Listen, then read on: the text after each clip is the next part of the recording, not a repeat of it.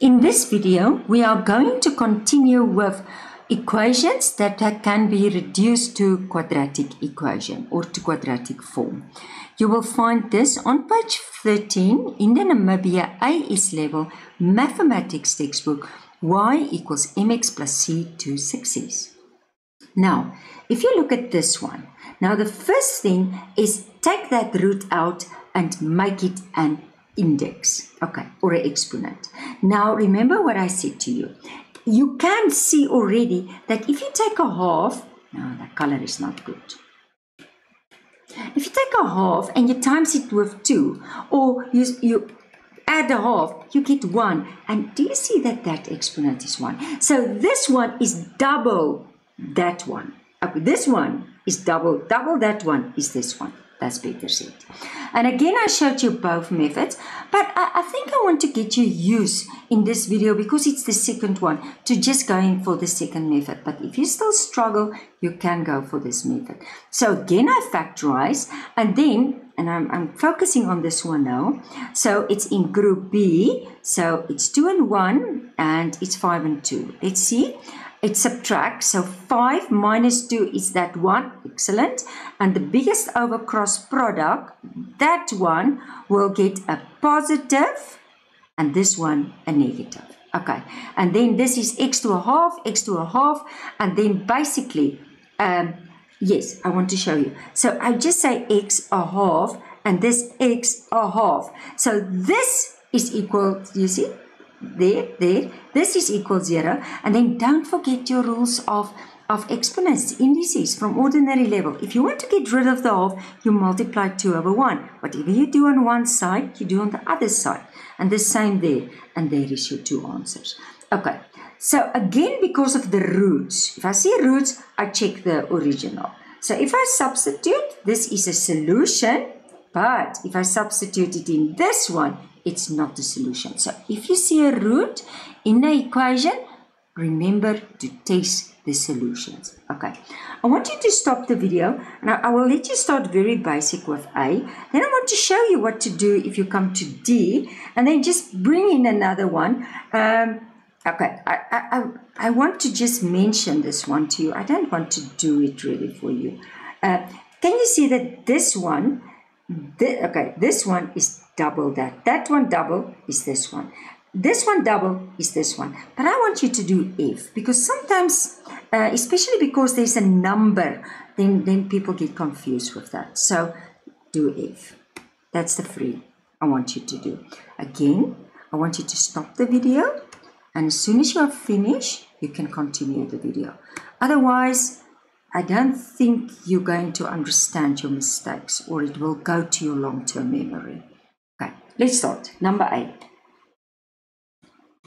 So this is x minus 9 square root x plus 14, and that's equal to 0.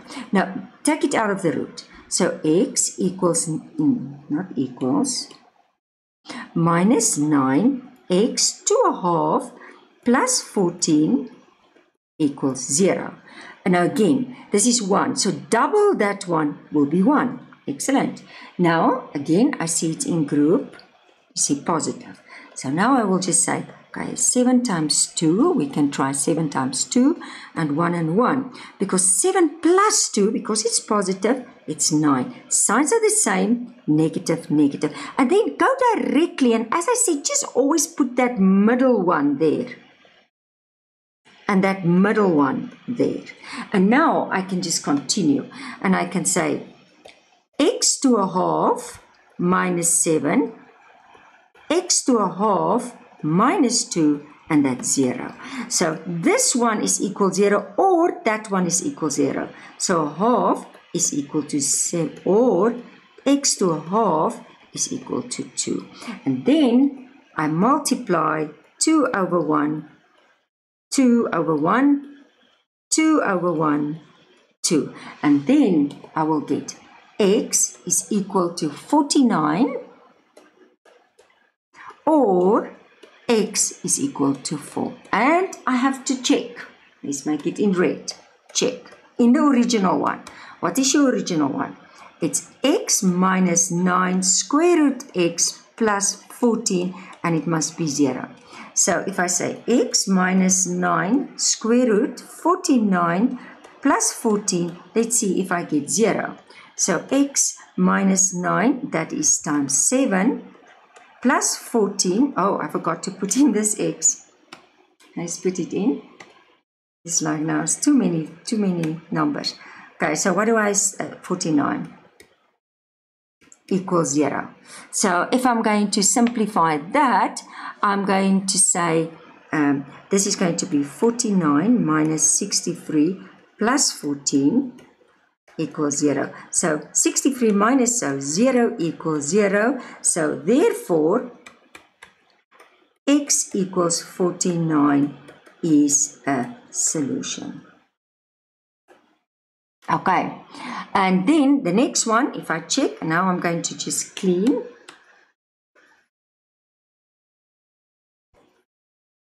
So I'm going to go on to the next one, and I'm going to say, okay, check. And I check in the original.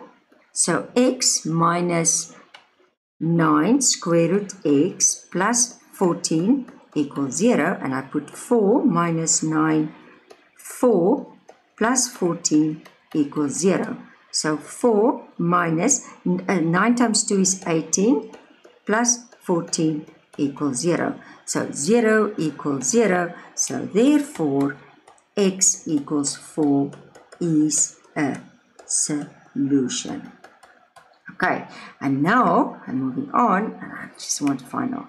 So therefore, and I want to go in red, therefore, x equals 49 and x equals 4 is, or say R. I think that will be better. Or solutions. Okay, and that's your final. That was number A. Let's go for D.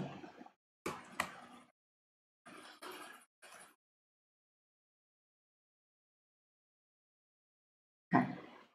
If we go for D, first write it down. And the reason I gave it is because sometimes if it's in a fraction, then you make unnecessary mistakes. It's an equation. So get rid of fractions by multiplying with the LCM. And what will be the LCM? It will be square root x. So if I put over 1, over 1. So I multiply square root x over 1, square root x over 1, square root x over 1. So basically, if I do that, I'm going to get my answer of, remember square root x times it's just x, so it's 3x plus 5. Oh, I forgot. Let's just see that this is, no, it's correct. 5 square root x. Okay, let's just see. Plus 5. No. I see. It's just plus 5. Because that cancel. Do you see? And then minus 16 square root x. And that will be equal to 0. So let's just rearrange it. So I have 3x minus, and now I'm going to take it out, plus 5. And that's equal to 0. Okay, and now I'm going to factorize. So again, it's in group A, do you see? And I think my factors will be, I don't want to take another color, 3 and 1, and maybe, because it must 5 and 1, because 15 plus 1 will give me that 16. Signs are the same, minus, minus, and that's x to a half, x to a half. And if I'm going to simplify that, it's 3x to a half minus 1 and x to a half minus 5, and that's equal to 0. And now, can you see I'm doing it directly? Because I just take that middle one. So it's 3x to a half is equal to 1, or x to a half is equal to 5. Or, and now, first divide 3. Divide 3. So it's x to a half equals a third, and okay, I'm going to do it now here, times 2, okay, just another color, 2 over 1 times 2 over 1, because it cancelled in. So then, okay, I just want to keep to the yellow first, times 2 Too many lines. 2 over 1. Okay, so then this x is going to be, it's going to be 1 times 1, it's 1 over 9. 3 times 3 is 9. Or this x is going to be 25. And you have to check. So if you check, just move it up a little bit. And let's just do that checking. And always in the original one. So it's going to be 3 square root x plus 5 over square root x minus 16, and it's 0. So it's 3 square root 1 over 9 plus 5 over square root 1 over 9 minus 16 equals 0. Okay, so this is going to be 3, and that will be a third, plus 5, and that's also a third, minus 16 equals 0. Move it up a little bit. So this will cancel out. So that will be 1 plus, don't forget, you multiply the reciprocal. So you multiply with 3 over 1. So that's going to be 5 times 3. It's 15 minus that 16. So 16 equals 16. So, oh, no, no, that's incorrect set there. Okay, the methods, it's just 16 minus 16. So 0 equals 0. So therefore, x equals 1 over 9 is a solution. And then I do it again. Okay, let's do it again. And then I'm going to say the original one, 3 square root x plus 5 over square root x minus 16 equals 0. So it's 3 square root 25 plus 5 over square root 25 minus 16 equals 0. So that's 3 times 5, which is 15. That's 5 divided by 5, 1, minus 16 equals 0. So that's 16 minus 16 equals 0. So 0 equals 0. So therefore, x equals 25 is a solution. So I can end by saying, therefore, both x equals 1 over 9 and x equals 25 are solutions. Okay, let's do the final one. It's really not, and practice it, because it's just part of this level of mathematics that you're going to see the quadratic form and then factorize it. Okay, let's do number F. I'm just going to move it a little bit down.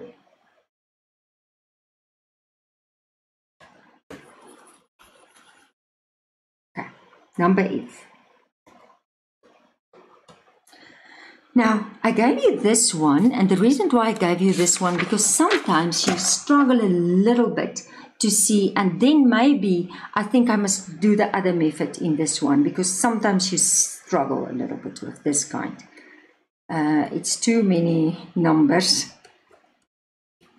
And I think, so sometimes it's good to go back to method 1. Because now I'm going to say, let 3 to the power of x equals k. Yeah, let's keep it k. So then I'm going to say 3k squared minus 28k plus 9 equals 0. Can you see that? Still in group A, it's positive. So, let's just see, what can it be? Oh, I think it's going to be, let's just say 3 and 1. And this is going to be 9 and 1. That's 27 plus 1, it's 28. Signs are the same, negative, negative. And now k. So I'm going to get 3k minus 1, k minus 9 equals 0. So 3k equals 1 or k equals 9. So k, you can actually first do it like that. And now I'm going to replace it. So let k be back to 3x. And then you're going to say, okay, 3, now let's keep it to yellow. 3 to the power of x is a third, or 3 to the power of x equals 9. And then I'm just going to say, oh, do you see? Then now it's again ordinary level. Go back if you struggle. Now the x is on top. So I bring that one up. I try to get the bases the same. One term equals one term. And this one will be 3 to the power of 2. So therefore, x is equal to -1 or x is equal to 2. Now test again. No, I don't have to test in this case because there's no roots. So I can just basically say that both of them are going to be solutions. Okay, because I think if there was roots you have to test. But in this case you're going to say, therefore, this is the answer or this is the answer. I don't think it's going to be influenced by roots.